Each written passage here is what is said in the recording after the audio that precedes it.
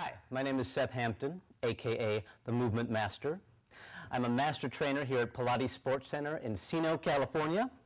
And today we're going to be showing you an exercise called the open leg rocker. This is one of the traditional mat exercises from the original book, Contrology, by Joseph Pilates.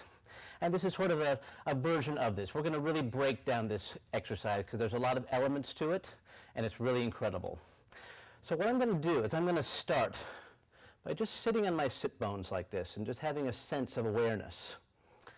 I'm going to capture my knees and just give my spine a nice stretch up here, just to feel that neutral spine ability.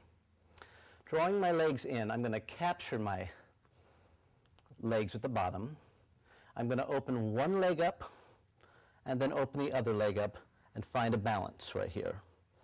I'll take another extension just to feel that place because we're going to be coming back to that place. Now the movement is as follows.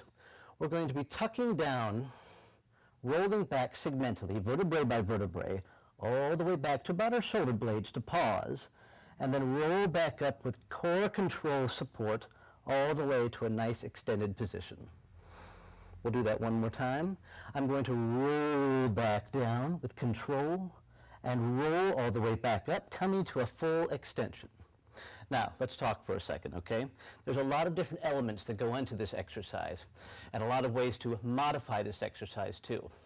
For starters, when I'm in this position, I have a sense that I'm really anchoring my legs. My legs are kind of pushing forward and I'm stopping them with my arms. That's going to really keep it in balance. My arms are hooked on and they're straight. And they are hooked, not death gripped. Remember, anytime we death grip anything in any exercise, that's going to go right into the neck. So the arms are just hooked. That's creating my balance. Now, as I go down, there's a couple different ways we can breathe. Here's one of the ways I like to do it. I take an inhale to begin, and exhale to start to curl. And begin another inhale while I'm rolling back, and exhale, inhale, to begin again. There's other ways we can take a nice long exhale down.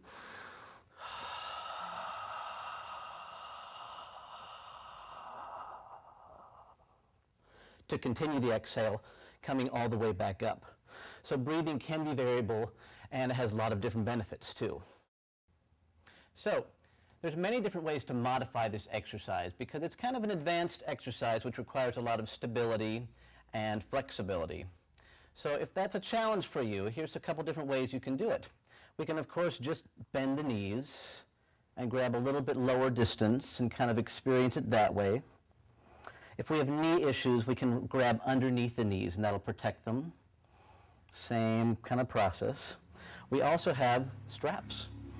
So if really flexibility is a challenge for you, you could try using these straps on your feet and that'll give you much more distance and leverage to work from. There's an option. Another way to do this exercise, if even going back is too much for you, you can simply just exercise the hold. Holding it and rolling like a ball series, or extending out. Try holding it right there. That's going to be just as beneficial. So for those of you advanced athlete types out there, we got some fun variations. And let me just also say that the purpose of this exercise is very slow and controlled. It's not about momentum. It's not about the end destination.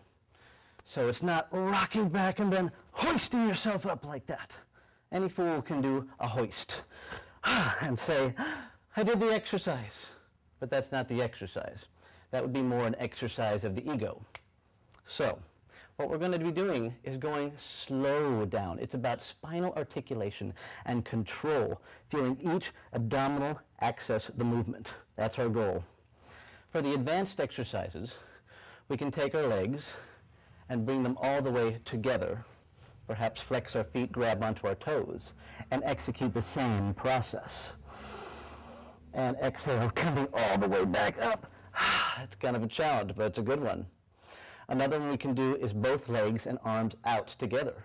Try doing it this way. Back down, all the way up, and through, holding it at the end. We also can grab props. There's so many delicious things to do here. I'll do a little adductor work for the inner thighs, pressing in, doing the same thing with the open leg rocker, all the way up. It almost becomes kind of like a teaser movement. We can do the same thing with the legs inside too. So a lot of different fun ways to experience this exercise from a very advanced level to a very modified level. It's great for stability. Make sure you're warm when doing this exercise because it does require a lot of back work. This exercise actually was number 8 in the Contrology series originally done by Joseph Pilates. It's great. Have a good one, and there's more to come.